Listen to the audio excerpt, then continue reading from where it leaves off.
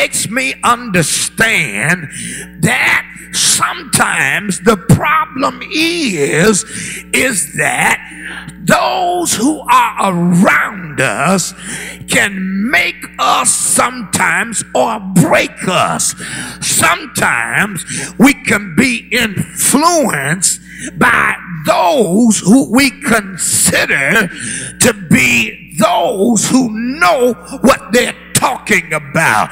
And when there are those that you don't really have confidence in, you look at them like they're strange. You know how it is when there's some people tell you what God has done for them. You look at them and you say, and especially if they are not in the group of those that you respect, if they are not in that group of those that you consider to be credible, you look at them and you say, But you got to understand that the Lord is not limited to do anything that he said if nobody believes him. And you got to understand that because somebody that you don't know or you don't think is credible tell you something great that God has done, it doesn't mean that God did not do it. It just may mean that your problem is your expectancy of him doing great things for that individual is very low. So what we need to do is to raise our expectancy level. We got to get an expectancy meter and begin to raise it to a higher level. And I was thinking about, how do you get people to raise their level of expectancy?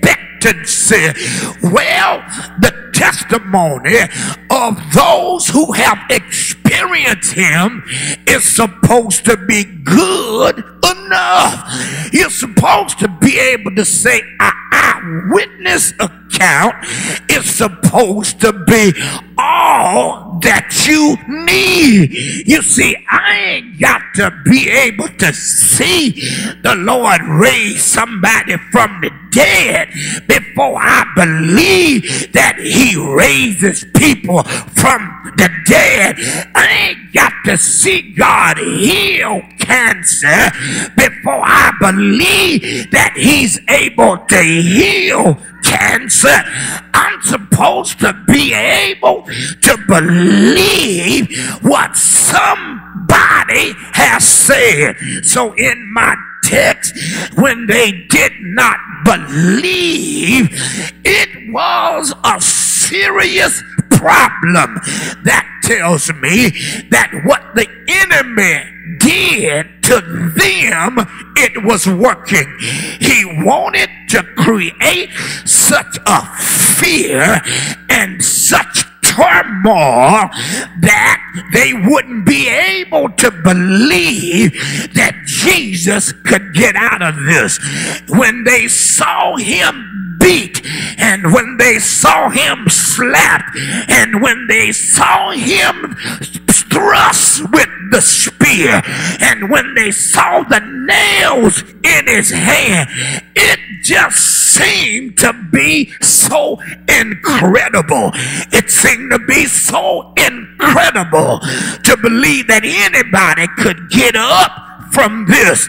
It seemed to be incredible that anybody that could take and lose as much blood as he lost and be treated as bad as he was treated, that he could even dare to get up from that kind of experience. They felt in their minds, it's over. Everything that we've done with Jesus is finished. He cannot get up from this. They were so sure that this is impossible. But what they forgot is that you are never supposed to get to a place with God that you think that something God said he was going to do, you can't do it. You're never supposed to get to the place where you think that something is too impossible with God. They forgot about connecting the word to what he said. And that's like us. Sometimes we forget to connect the word with what he said. We look at the impossibility that ain't no way this can change. Ain't no way somebody could be this sick and still get up from that bed. Ain't no way that somebody can suffer like they suffered and still be healed. If you ever watch somebody suffer, then you know what I'm talking about. If you ever watch somebody suffer and you sit there and see them suffer, you get to the point where you start hoping that they die because you're saying, I'm sorry, I'm sad, I don't want to see them go through what they go through. But we forget that that's sometimes the very thing that God allows before he ever works a miracle. And that's when we have to learn that because you see something that's horrible, you're not supposed to forget the word that what Jesus said.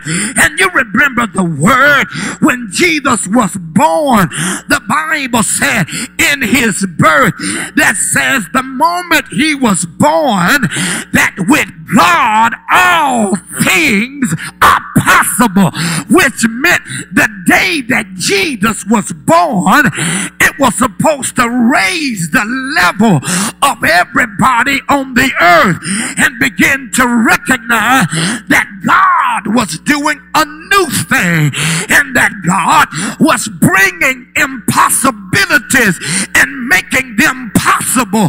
And he was taking situations that people thought couldn't happen. He was making those things happen. But when you get disconnected from the word of God, how can you have faith in what God said? Because faith cometh by hearing, and hearing by the word of God. So the problem with their faith was they didn't have the word with their faith. They had lost the word. They forgot about what the word said. So even when they said we saw him, they didn't remember that he said in his word, in 3 days I'm going to get up. They forgot what he said in his word. And that's, brothers and sisters, is the thing that we got to remember, is not just the testimony of what somebody say. It's the word that's connected to the testimony. It's the word of God that said that God said he can do it. Isn't it not true when he came through Abraham and he said to Abraham, he says that I'm going to give you a son. Did not Abraham laugh? Did not Sarah laugh? They was disconnected to what he had previously promised. You see, when you get disconnected from the word, that's how you don't get faith. You remember what he says in John? He said, if you abide in me and my words abide in you. So what was wrong with the apostles? They said, I heard what you say, but I ain't got no word on the matter. That's why the evil ones could still believe that something was going to happen, because they remembered the word of what he said. But those who were serving him had saw too much until they forgot the word of what he said. But I want to tell somebody today that's looking at a situation and it looks impossible. I just want to tell you what the word said. I'm not just trying to get you to have faith in him without giving you the word to believe, because faith comes by hearing, but not just hearing by the word of God. You see, I want you to understand that when the Lord came to Abraham, he spoke a word to Abraham and said, is there anything too hard for God? And I want you to look at your neighbor real quick and tell him, I want to ask you a question about what you're going through, about what you're experiencing that seems to be difficult. I got a word for you. What shall we then say to these things? I got a word for you. If God be for you, I got to give you a word. Look at somebody and say, you gave me your testimony, but I need a word from the Lord. I need a word that tells me that God is going to do that for me. Can I preach a few minutes? I feel like preaching. You got to understand that there can never really be faith without a word. And that's why when we're going through something, sometimes we don't have faith because we've lost the word. But I want to ask, has there anybody seen the word of the Lord? Is there anybody got a word from God? Then if you got a word from God, then I want you to look at that person around you and say, the word of God says all things are possible with God. Tell them real quick. Tell them all things. He said, whatever thing you're wrestling with, all things are possible. I didn't think I was going to preach this morning. I planned to do a little talk, but I feel like preaching right now because I want somebody to understand that the enemy is trying to do us like he did the disciples, to lower our expectancy, to make us believe that we got situations that God can't bring us out of. But I got news for you, and I got news for the devil. Your mojo don't work over here. I've already been to the water. I've already been baptized. I got the Holy Ghost. I got the power of the risen Christ. And I ain't gonna let you tell me what God cannot do, because I've seen him too many times. I've seen God in the midnight when it looked like ain't nothing gonna happen. I've seen God show up and just show out. And I got news for somebody, that there's not a problem that God can't help you with. There's not a situation that God can't deliver you in. I want you to help me to encourage somebody, because that's what the Lord told Moses. He said, before you leave here, I want you to encourage Joshua.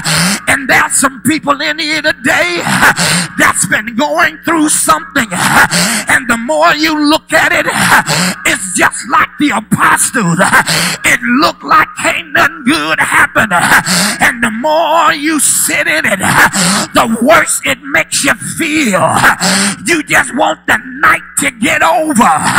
But I got news for you. Weeping may endure for a night, but joy comes in the morning. I don't care how long the night seems to be, there's joy in the morning. I don't care how long the situation is, God is able. The Bible said there's a question. They asked God when he was in the wilderness, they said, can God furnish a table in the wilderness? And the answer ought to be yeah. Sometimes you don't understand that when people are facing something, they've been sitting in it for a long time, and it seemed to be immovable. It seemed to be impossible. But I got news for somebody. I rose up to tell you he was in the grave for 3 days, but he got up Sunday morning. If he got up Sunday morning, he can get you up too. Whatever you're going through, I don't care how hard it is, he's able to deliver you. He's able to bring you through. So in my text, Mary told a testimony and they couldn't see it. And then there was 2 men that were walking on the road. They call it the Emmaus Road. And while they were walking, they said we thought it was gonna be him, but then he messed up and died. And ever since he died, we've been messed up by it. I want to ask somebody that's going through something. Doesn't it seem like that sometimes? Don't it seem just like that? Look like you can handle your situation until it looks like it's the worst. And when it gets to the worst, that's when you seem to feel like I just want it to be over. But I came to tell somebody that there was a time in the Word when the Bible said that Paul and Silas was in the jailhouse, and while they were in the jail, the Bible declared while in the jail, after being beat, after being thrashed, and while in the jail with their hands in the stocks and looked like it was all over for her, the Bible said at midnight, Paul and Silas began to pray and to sing praises. And at midnight, look at your neighbor and said, midnight might be going on with you right about now. You might have cancer and it feels like a midnight. You might have a lost loved one and it feels like a midnight. You might have look like pressure and bills that is like a midnight. You might be at foreclosure. You might be down and wallowing in depression. But the Bible said at midnight, Paul and Silas began to pray. And after they got through praying, they began to sing song and they began to bless the Lord. I want to tell somebody, if you're dealing with impossibility and if you're dealing with a situation where it looks like you're not going to get out of it, I dare you to start praying about it. I dare you to start asking God to help you, asking God to deliver you, because I got a word for you. The Bible said God is our refuge and strength, Bible declares, in that day we shall boldly say that the Lord is our helper. I want to tell somebody that feels like it's impossible. The Bible said we shall boldly say the Lord is our helper. I want you to look at your neighbor and say, get bold. On resurrection morning, you need to get bold. We've been too passive. We've been acting like he didn't get up. We've been acting like he ain't got power. But this is our morning to put our heads up in the air and say, devil, you a liar. He got up from the grave, and I shall boldly declare that the Lord is my helper. Look at your neighbor and said, if you need help, stop being scared to get bold about it and boldly say, boldly declare, the Lord is my helper.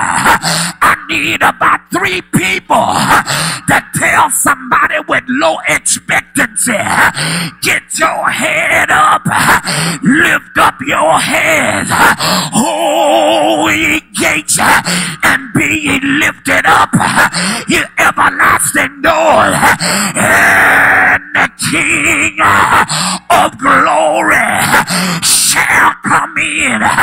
Look at somebody and say, he is the glory and the lifter of your head. He is the one that will lift you up. So I got to preach this. The Lord said, when Jesus rose, when he died on the cross, the graves of the saints, they opened up because of resurrection power. If the graves can open up, don't tell me your situation. I said, don't tell me your situation can't receive a downpour of his power. I'm just about ready to close, but I got to tell somebody, the Bible said we go from glory to glory. We go from faith to faith. What you need to do in your situation is start shouting glory. What you need to do in your situation is start saying to God, glory. And somebody said, Pastor Rogers, why do you want us to say glory? Because it's going to be a glorious victory. Because it's going to be a glorious miracle. Because it's going to be a glorious blessing. And what you need to do is to look back at your grave and do like Jesus and say, oh grave, where is your victory? And say like Jesus, when he spoke to death, he said, oh death, where is thy sting? Grab somebody by the hand and say, if you're going through something, shout glory. If you got a problem, shout glory.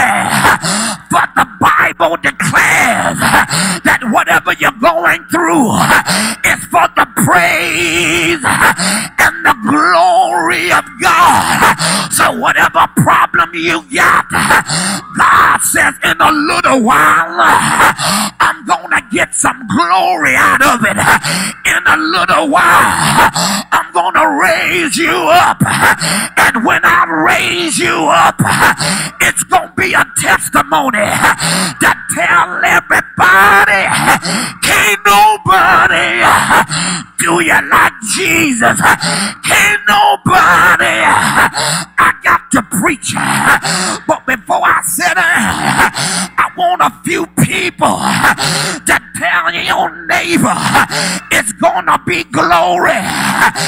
Glory me. I don't know how he's gonna do it, but he's gonna get the glory out of it. I don't know how he's gonna pay my bill, but he's gonna get the glory out of it. I don't know how he's gonna heal my body, but he's gonna get the glory out of it. Help me shout glory. Help me shout glory. Jesus, when he went on the Emmaus Road, he said, ought not Christ to suffer? What are you trying to say, Pastor? You don't want to suffer, but every one of us got to understand that that's the part of believing in Christ. You got to suffer. Tell your neighbor, stop crying about your suffering, for the Bible declares if we suffer with him, we shall also reign. You ain't going through nothing unless you're gonna get a crown. If you go through trouble, there's a crown somewhere. Shout glory.